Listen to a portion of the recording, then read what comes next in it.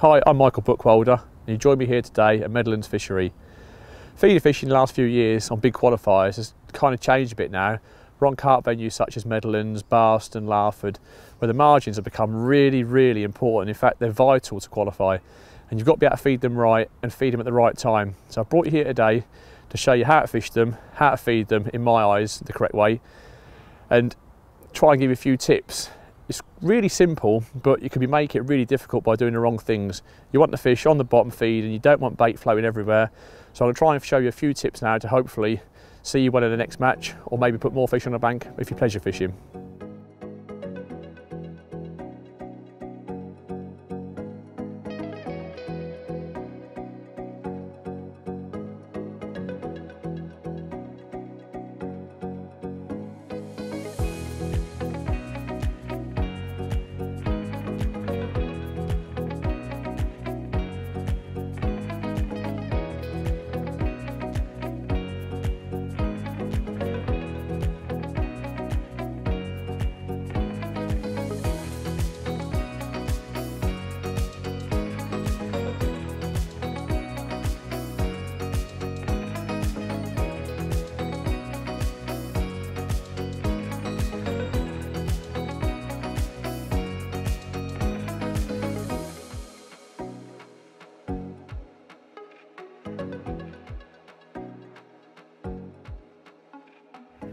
I'm going to go through now when I'd use this tactic of using the big bosher down the edge. It's become prevalent in the last few years, places like Barston, particularly Larford and Meadowlands, that it's really important to catch them big carp late on. It makes a massive difference between coming third or fourth in your zone or winning your zone. But there's a few key factors you've really got to think about. Years ago, we used to start feeding the margins early doors, start the match, start feeding it bosh, basically try and build a swim up. Nowadays, it's kind of not like that. Just for a quick example, last year on the Super League at Larford Lakes, we never fed it until half an hour to go. Quickly, one big feeder fall down, strike it out, straight over the top of the method. We're looking for one fish between 12 and 15 pound. So depending on what venue you're on, you've got to think about the way you're going to feed it. If you're on a venue with millions and millions of fish, then maybe start halfway through, but as a general rule, don't ever tend to feed it until at least 2.5 to 3 hours in. And then it'll be a case of just put one down, full of pellets and corn, however you want to feed it. I'm going to use pellets, I'm going to use corn and hemp and ground bait here today. Try and get them on the bottom, keep them there. Basically one of them in. The big key I'll show you in a second, when you feed the feeder, it hits the bottom.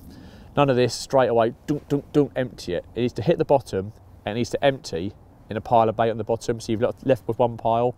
I'm only trying to attract one fish at a time and catch one fish at a time. I don't want a peg rammed full of carp. I'm getting liners and bits and pieces. I want to hook one, catch it, set a trap for the next one.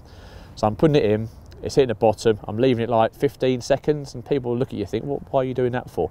I want that feeder to empty, the ground bait to break down and the feeder to become, all the bait to become loose. And when I give it a quick dunk, I'm then emptying that in a pile there. I'm doing it so accurately using a 12'8" rod.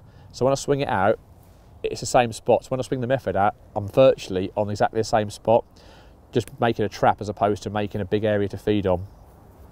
I use a big bosher like that just because of the fact that you can put virtually no weight at the bottom. It's like 20 gram of weight on there. All the weight's in the bait, so you don't need to cast out, you're just swinging it underarm. I want to put a method over the top of it, and a 30 gram that one is, but it's the large one. So when I go over the top of it and put a pile of ground bait, I mean hook bait, I want it to be a big bait, big fish, big bait, big hook baits, big hooks. So everything's geared towards getting that one bite and landing it. I don't want to fish a size 14 hook. I'm using a size 10, real proper gaff. I want to hook the fish and get them out. Rod wise for me, it's really important. I don't think, like in my personal opinion, you should fish your rod any shorter than 12'8". With that, I can swing it out. Literally, I can fish 20 metres down the bank with that, or 20 metres, 20 foot down the bank with that. I'm swinging it out, I'm in the same spot every time, put my rod on the rest, and I then go on, I've got quick release drag here. What you don't want to do is have your rod tight. So when the bait's down there, I'm then slacking off my clutch, I'm letting the line come off my tip and hang down into the water. I'm trying to have it completely slack. So the line goes from my tip onto the bottom and hopefully lays across the bottom, trying to avoid spooking any carp. When you're fishing a pole, it's so obvious that you catch a few fish and you hook one and there's like a few bow waves come out your peg. So by having the line on the bottom, I'm trying to avoid doing this. Even to the point where I've thought about using back leads, like tailor making something out of the carp weld really.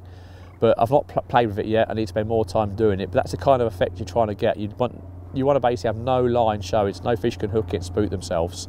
It's really, really important, that for me. And again, with the quick drag on there, once the fish has hooked itself, you don't want to pick up and the fish go bow off out your peg. You want the fish to hook the feeder and run out your peg before you pick up. So by having the quick drag that's on the intensity 720, it runs out the peg, and I can pick it up 5-6 seconds later when it's out the peg, and hopefully I'm not going to disturb the bait too much. The biggest reason for that for me is I've got the bait on the bottom. I don't then want a carp kicking up and all the bait going everywhere and bait all through the columns. I basically want to try and get it out the peg, and then when I feed again, I'm in exactly the same spot on top of the same trap and keep repeating the process. But the biggest thing I think you need to play with your fishing doing it is, I really think timing is massive. It's like, it doesn't work at the wrong time. Most venues, like here at Meadowlands, the carp come in last half hour, 40 minutes, and you can really do a massive weight. I remember watching Andy Powers on the Golden Rod final a couple of years ago, going maybe into the last hour, had 50 or 60 pound and ended up winning a section of 130. So when you get it right, it's a devastating tactic, and more important nowadays. I'm going to go through my bait now for today's session. It's really simple. This kind of fishing down the edges, you make it as complicated as you want to make it. For me, I'm just going to use ground bait today. Use Match Method Marine. Simple as tip it in the bucket. I'm going to mix the full 2 kilos up because one of a good day's fishing. First top tip though for today is you get a free feeder in here. So somewhere in here is the feeder. Don't go blending it up into your ground bait. It's not ideal. Put it aside, we'll use that later. I'm not going to mix it with water to start with. I want to try and create something down the edge that's a bit different, something to sort of draw the carp in with. So use F1 corn. What I do is I just basically tip the water straight in. You get a lot of juice in there. It's been soaking in corn for a few months or whatever. The flavour's in there. So I put that in there. Make sure I don't tip any corn in. Corn's then going to go into a pot there to feed. Because down the edge fishing, I like fish to be eating the bait I want to put on the hook, so I'm going to put a lot of corn in. I'm also going to put in some hemp juice. All carp anglers around the country, whether fishing for small fish or big fish, they feed those with big particles, and hemp's one of the mainstays. So that goes in too. Get me drill, slowly set in. Do a quick mix. As with all fish meal, ground baits do take on quite a bit of water and moisture in there. So I'm to a point now where it just about binds together. So literally going to get enough of the bait to cover my feeder. Right, I don't want the boshing one to be like this. I'm going to put a couple in there. And I'll come back to that in a second. The rest of it I'm just going to fit with water in here to mix it down with. We'll give that a blend up. Right,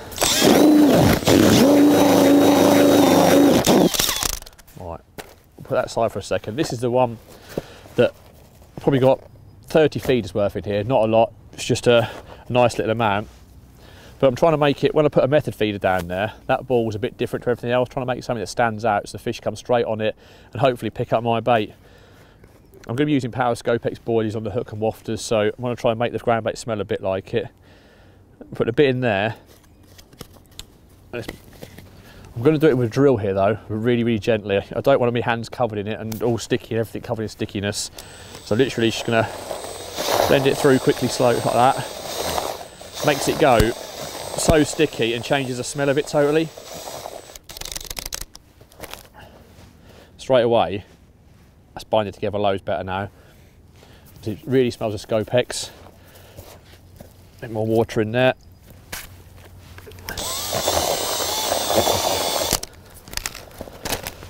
So that there now, that's what I'm going to use exclusively on the feeder. I'm not going to put any of that in through the bosher. I'm just going to use that on the feeder now. Gives a little pile of bait that's got a different smell over the top of that, and hopefully the carp will hone straight on in it.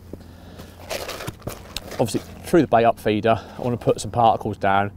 I used to use pellets, but they're very light pellets and they waft everywhere. So now I'm trying to put a couple of piles of bait down where the fish go on it and stay there. And I don't want bait floating everywhere. I know ground bait does waft around a bit, but I want a mainstay of bait on the bottom, so I'm going to use that there. There's probably best part of 2 pints of bait there. I'll quite easily get through that. Not opening them two because I don't need to. I can just leave them there if I need to open them. They last for years on the shelf, so if I need to open them I can do. If not, they stay as they are. And the best thing about this is if I don't use this, it goes in a little bag, goes home in the freezer. Hook bait wise, got the krill and squid.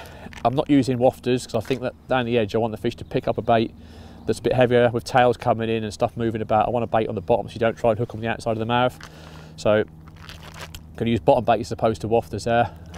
I did bring some small ones in case it's a bit hard. Every now and then you do try and catch maybe catch some skimmers and bream down the edge, so I've got some small ones as well just in case. Really simple bait setup. You haven't got to make it complicated, and let's go and put it to good use.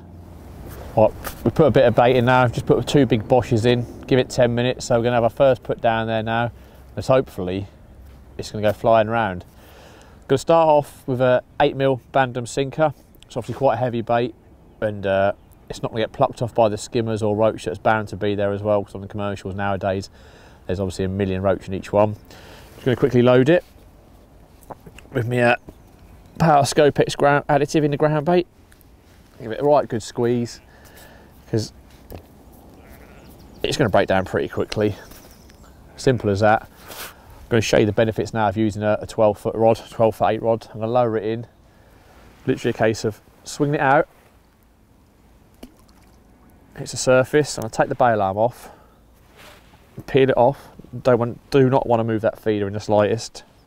Going to get all the way back to my rod rest. Set down there. And now I'm not even going to tighten up to that. I've got line everywhere around there now. But what I want it to do is it's going to sit vertically off there. I'm going to do my quick drag on the reel. So I'm free spooled now. So if I do get a fish, I can talk to you guys now. It's going to go zipping out the peg. The big importance, like I said before, is the line. Is now my line's going to sit down off the water there and just curl round on the bottom, hopefully. Any fish that come in a peg, bear in mind, we're looking for fish about 12 to 15 pound. A lot of them will be down the edge. You don't want to spook them. They're specimen sized fish really compared to what we normally catch. So that's a really, really vital tip. So you've got a bit of tow here now. So I'm just going to quickly put my tip under the water just to sink that last bit of line on the surface. Not moving it, anything like that. That's it now. My line now off my tip's dropping vertically down into the water. And if you're going to get a bite, you're not going to miss it because it's going to hook you. And normally, 9 times out of 10, they hook and bolt. So it's going to fly off and my reel will go screaming round and we'll pick up the great big carp on the end. I've only put 2 feeder falls down at the start with. What I don't want to do is go in and put like 7, 8, 9, 10 feeder falls down there thinking I'll put a pile of bait in and the fish will come on it. Just put that 2 feeder falls down there. Use this feeding feeder. So what's that, two good big handfuls? It's more than enough to attract a fish in the peg and hopefully leave enough bait there when the small fish peck around it and stuff with the corn and hemp that the big carp will come in and be on it.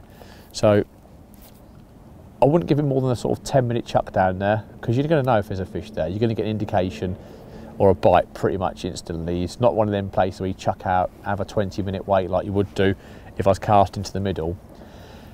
Really, really positive tactic, and if the fish are there, you generally get a bite straight away. So 10 minutes maximum. If I don't get a fish in 10 minutes, I'm going to put 2 more of them on top of it, and I'll go back on my main line and concentrate out there. Like I say, when they do rock up, nothing beats it.